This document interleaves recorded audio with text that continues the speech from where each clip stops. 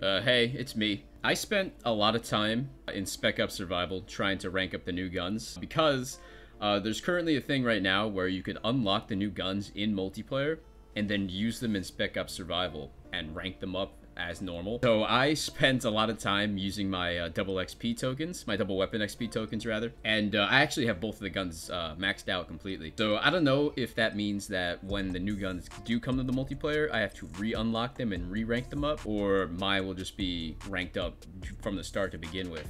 If that's the case, then I could have those two guns maxed out with Damascus super quick. But for right now, I can really only show them off in survival.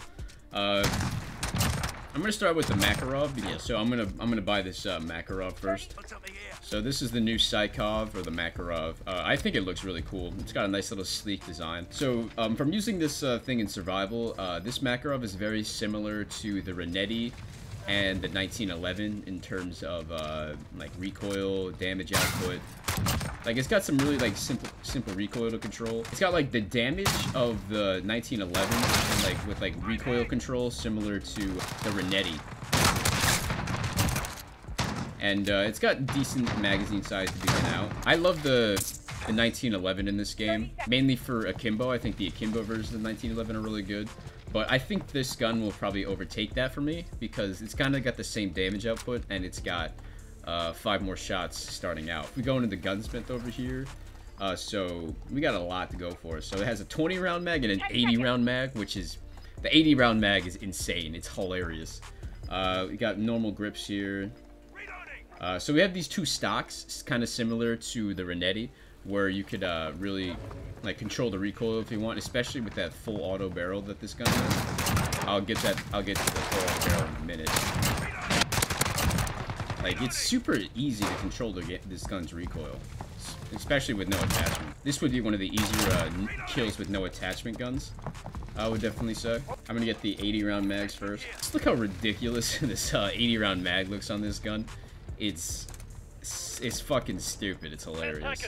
I'm not exactly sure what the real life counterpart is. I was doing some research and there was I forgot what the name of the gun was. Hey, future Colvino here. So the name of the pistol in the real life, at least, it's called the Stechkin automatic pistol, if you wanted to know or whatever. So you can just pretty much just keep on firing forever with this thing. Like, you can just keep going and going and going and going. It's nuts. The other thing about this Makarov is got like some really tight hipfire, which is really nice. The pistols usually have a nice hipfire, but this especially is good. So let me get this full auto barrel here. So yeah, so this full auto barrel is insane. Like, look at this shit. Let me show you the recoil control real quick. So this is what it is. So like, if you keep firing forever, it has some pretty nasty vertical recoil, but I feel like it's pretty easy to control because it's low caliber and it's a pistol, so like it's kind of easy to control, but it shreds through people. What I was very surprised by is that the fire rate is insanely fast. Like, I don't know the exact fire rate, but it is really quick. And everything else is kind of standard, but it does also have these stocks right here. So like, you can put on this stock, and then like a tac laser, and then maybe like a monolithic suppressor, and you have yourself a pretty decent pocket AR. Like, so the thing with this stock is obviously your movement speed gets really affected, but even with the stock and monolithic suppressor and the 80 round mag, the ADS speed is pretty decent still. Like, this is very formidable as kind of just a primary. Like, it's very easy to control the recoil, especially with that stock. And I can definitely see this gun being like a meta changer as like a secondary if you're not using overkill. Like, this might make more people inclined to kind of drift away from overkill and use this. Let me move on to the CX-9 here. The CX-9, so this is what it looks like. It's pretty decent. It's very similar to the ISO in a way, this low starting ammo, and it's got really quick handling and a really quick movement speed. It's very mobile, very quick ADS speed with no attachments on. So this is the recoil real quick. Like, it's there's not a lot of recoil to manage on this thing. I figure it's probably going to be very similar to like the ISO of the Fennec, where it's like super good up close, and like over range it might get a little difficult. I just went down. So let me go to the gunsmith real quick while I have time. So the thing that's about this CX-9 is that it's got like a lot of customization, especially in the barrels. So there's a lot of barrels here. So this one's like kind of just your average damage range, bullet velocity, and recoil control to kind of give it a little more range. But then you have this one, monolithic barrel, but I'll use it for this round. But it's like a monolithic barrel, but it's a shorter barrel for ADS speed. Bullet velocity is a little less, but it's a good way to like keep your gun suppressed and still maintain that ADS speed.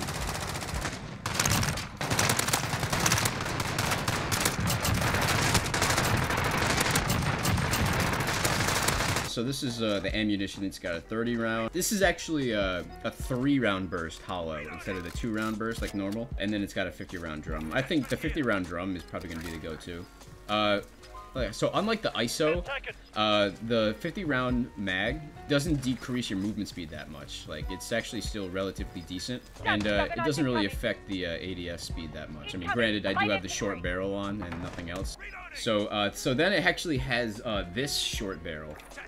So this has ADS speed and movement speed, but it has a built-in foregrip. So this is also a really good one, where you get the ADS speed and the movement speed, but you get some included recoil control, which is kind of the unique thing. So like you don't have to use like a commando or a Merc foregrip or whatever.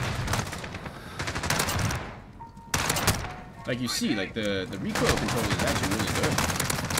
Like it's like this gun didn't have a lot of recoil to begin with, but I think this makes it a lot better. I can see this attachment being used very formidably, because you don't have to worry about controlling that recoil as much. And I feel like if you pair this with like a rubberized grip tape, like the thing will be a super good melt machine up close. You see here, so it has the standard lasers here, standard perks. The barrel is where it usually gets its customization. So it has this one. So this one is like the maximum amount, and this one's kind of like the middle ground. So this one, I think this barrel right here is going to be the best one. This is very similar to the Nightshade barrel that the ISO has. So it does like, and you see the ADS speed is kind of, the ADS speed is a little bit. This barrel does give a good hit to ADS speed and movement speed, but the bullet velocity and the recoil control is nuts. Greatly increases it, which is like very important, especially in a multiplayer like Modern Warfare, where the maps are like a little bigger. So this is the build that I was using for the most part. It doesn't really need it under barrel because the general recoil control that this gun has with this barrel is good enough. And the clutch grip is actually a very good choice for this gun. Yeah, you see how easy it is to manage this gun's recoil?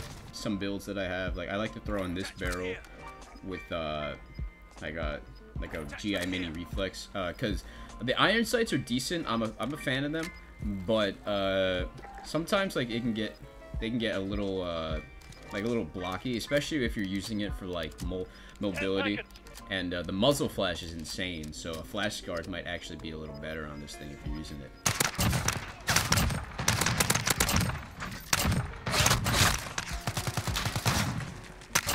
So they also have this, so this gun also has that conversion kit, 3-round burst, kind of like how the Fennec and the Striker have. And it's actually pretty decent. The burst is super quick and the damage is pretty nice. And I feel like if you pair it with this barrel, it might be really formidable in multiplayer. I can see this gun being good in like solos and duos. I'm not exactly sure. Like you see, like even for like the guys with the scaled health, like it puts them down really quick. And the hollow point rounds have been really good. It's just that it's kind of tough to use them if you don't have sleight of hand.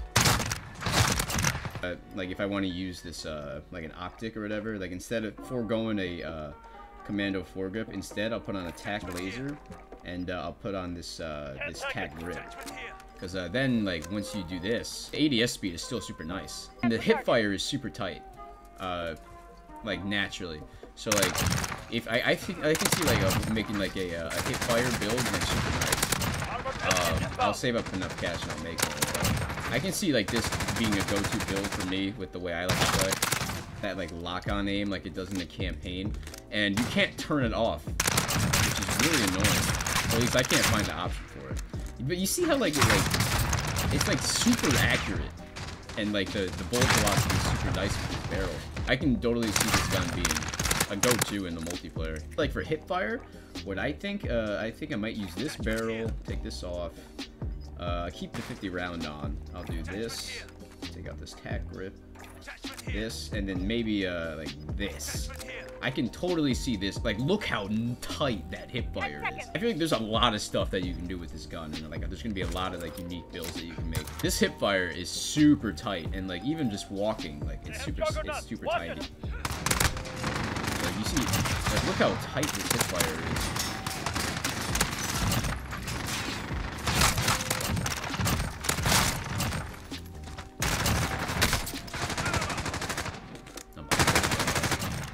You can see this rivaling the MP7 and the Uzi for like quick fires. Like you can always build a lot of these guns in this game and be really good at hip firing, but this one especially I think is going to take the cake.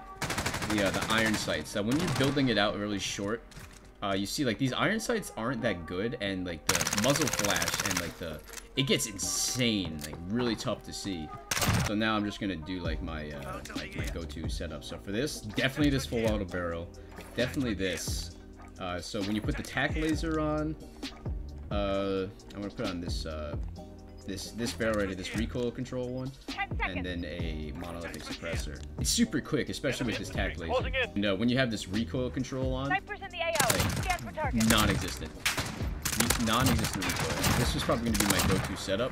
But I can totally see this being my go-to build. This nightshade barrel, these attachments right here, with the tack laser and a commando floor grip. I can totally see this being my go-to setup for this game. This is probably the most I've had success with. This is the setup that I have mostly. I can see totally this being. This Scorpion, I don't see this being meta shifting, but I do see it being a nice addition to the game. However, this Makarov, I think this will be the people's go-to secondary for Modern Warfare multiplayer, especially. Mainly just because of how like insane the potential is for this gun. I can see this gun being used all the time. So yeah, those are the two new guns coming to Modern Warfare. I can see these guns being relatively big additions to the game. I think they might shift the multiplayer a little bit, especially that pistol. I can totally see the Scorpion overtaking like the ISO, the Fennec. That pistol I think is definitely going to take over the Renetti for like the more formidable option. If you like the video, leave a like on the video. Really helps me out. And if you feel like it, definitely subscribe to the channel, man. I try to upload as much as I can. I play a lot of Modern Warfare, so if you're a big Modern Warfare guy like I am, you're definitely going to want to subscribe to this channel. Anyway, it's been Colvino, guys. I greatly appreciate you guys watching. And yeah, that's pretty much it. Take care. See you.